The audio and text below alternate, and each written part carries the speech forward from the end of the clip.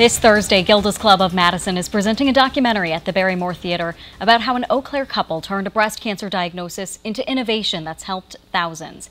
It's called Mom and Dad's Nipple Factory. Today, I'm joined by the producer, Jason Cohen. Jason, thank you so much for being here. Thanks for having me. So what can people expect with this film? What's the premise?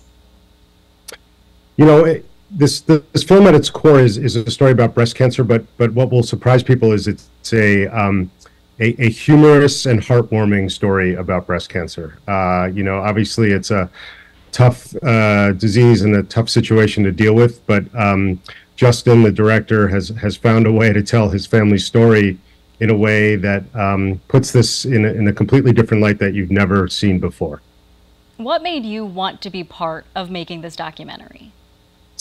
You know, I saw some early footage and an early trailer that Justin had made for this story, and I was just blown away by what I saw. It was just a story you've never seen before and you could never imagine. And then back to what I was saying, it was something we don't often get to see in documentaries.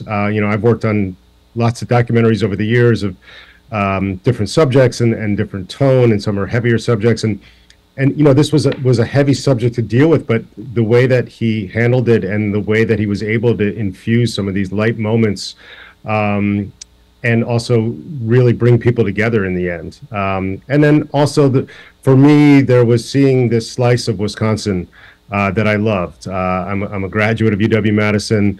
I cherish my time there. And I saw on screen, I saw the people that I knew in the Wisconsin I knew that I maybe don't see in the news as much today on a national level. Yeah, you just mentioned those ties to Wisconsin. What does it mean to you to partner with Gilda's Club for this screening and to bring this film to Madison?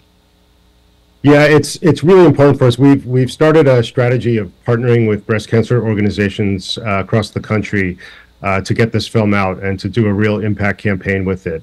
We want as many people to see the film as possible, and partnering with an organization like Gilda's Club, who has, you know, national recognition and has chapters all over the country, has been great for us to get the word out, and in doing so, we can also get the word out about their mission and everything they're doing to support women who are going through this awful disease.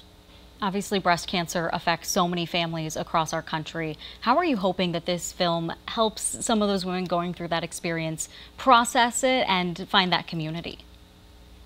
Yeah, I think, like you said, you know, breast cancer touches everybody. I mean, it feels like we all know somebody, either directly or indirectly, who's been affected by it. And this film tells a really different story about the struggle or dealing with breast cancer and what women go through, and some of the things that, you know, unfortunately aren't really talked about, that may be considered taboo, or, you know, talking about prosthetics and talking about breast reconstruction and things like that. And so, you know, I think Justin's main goal was to really, you know, start a conversation, and that's what we want to do. We want to have people walk out of the theater or walk out of seeing it at home and go talk to their family about what they just saw and talk about these things that maybe were not thought of before, not discussed before.